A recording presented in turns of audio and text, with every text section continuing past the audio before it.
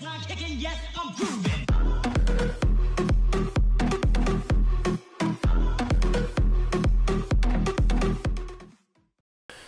Vinewood Visionary. So it's only 10 game score, but it'll help.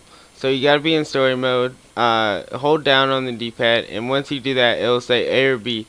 You want to hit A, and that will start recording. And then after a few seconds, hold down the down D-pad and hit A again. That will end it and save it and all that. Once you do that, go to Start and go to the store. Once you do that, go to Rockstar Editor, and right there it will say make a new clip or make a new movie or whatever. And click that, and once you get that, just add a clip that you just created, and all you gotta do is one. So after you do that, you back out, and it will say save and like export and all that. You want to hit export. Once you do that, it will show you your whole entire clip, and after it shows you, it will give you the achievement. It's only 10 gamer score. All you gotta do is export it. It's pretty easy, and bye.